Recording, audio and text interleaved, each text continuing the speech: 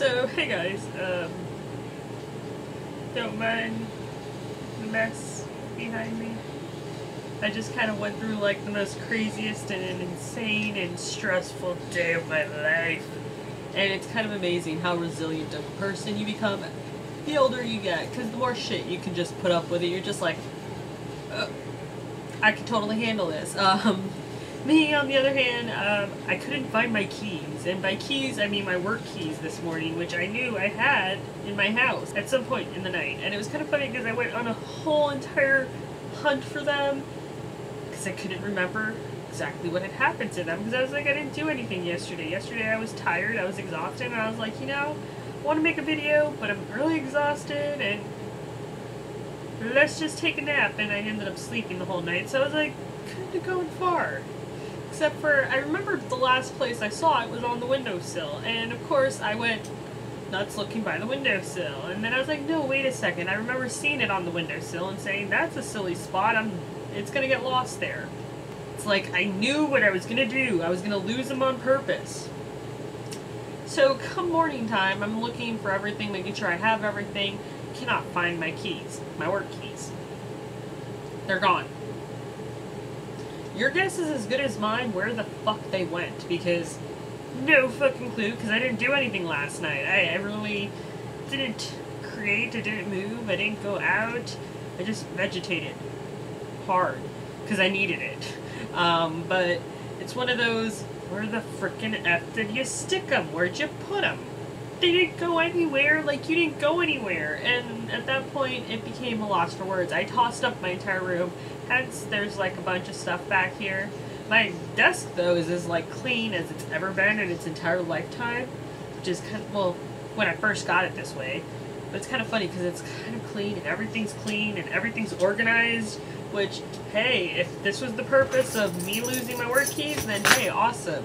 But I don't know if that was the purpose. Other than to clean my crap, which was already clean, just not organized, really.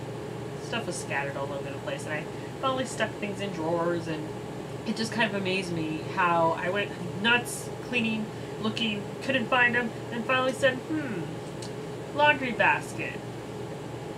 Let me look through the laundry basket. This is the only place I haven't looked, and sure enough, I'm about to give up, and I say, you know, let me look behind the laundry basket, and I moved the laundry basket and wedged between the wall and the laundry basket. When I moved it, I heard keys, and I decided to keep moving it, and sure enough, I reached down, and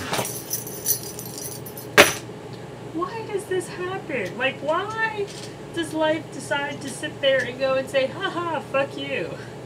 It's one of those nerve-wracking things that's just like, really? Really? It's funny now, but wasn't funny then. I went to work, stressed the F out, wondering where the fuck my keys could be, because I didn't find these until about 8:30 tonight, and I spent about an hour, 2 hours looking. Yeah, those were a fun 2 hours of cleaning on a day when I didn't have to clean. Cleaning day is Sunday, not today, and shit happens, right? I'm curious, has this ever happened to you where you just misplaced something and you were at a loss for words on where it went, where you put it? One time I actually lost my debit card and ended up being wedged between the bed and the wall. For some odd reason, I have an issue with things getting wedged between walls and other objects. It's kind of funny.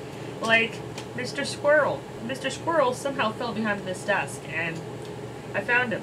So, let me know down in the comments below. Has that ever happened to you? I'm really curious because today was a one for the books. Like, I just kept saying, really? Like, really? Why can't I life. What can you do? It's funny. It makes it interesting, right? Anyway, hope you guys are doing awesome. And yeah, bye! Whatever it is that you believe you're seeing, it's not real.